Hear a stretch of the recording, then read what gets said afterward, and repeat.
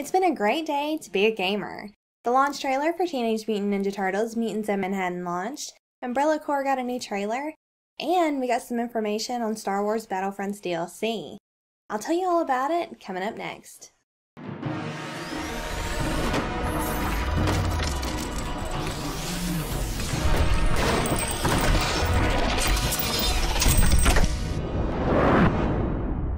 Earlier this week, we showed you some screenshots of the new TMNT Mutants in Manhattan game.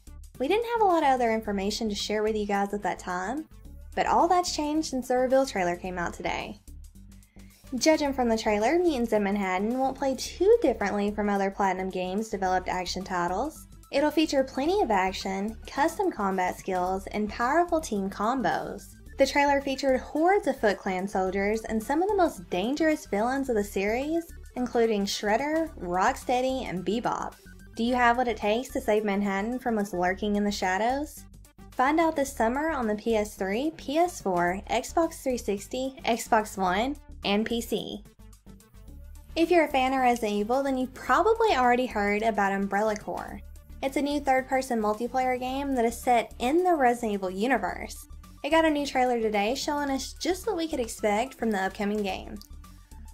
So far, it looks like you'll be playing as a mercenary working for one of the different corporations who are trying to lay claim to Umbrella's secrets.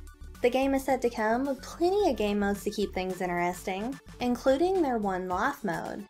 The competitive online game will feature quick, intense matches and combat battle zones themed from historic Resident Evil environments. The trailer also confirmed a release date. You can look for it on the PS4 and PC in May 2016. And lastly, Star Wars Battlefront will be receiving a ton of new DLC on Wednesday, and the best part is that it's all free. On Wednesday, all players can look forward to a new map, new outfits, private matches, daily challenges, community events, and more. The free content will continue over the coming months, and if you bought the season pass, you can also look forward to 4 new DLC packs, the first of which is launching in March. And that's going to do it for this video. Thank you guys so much for watching, and make sure you check back in with us this weekend for a quick recap on everything that's happened this week. That's going to do it for us, and we'll see you next time.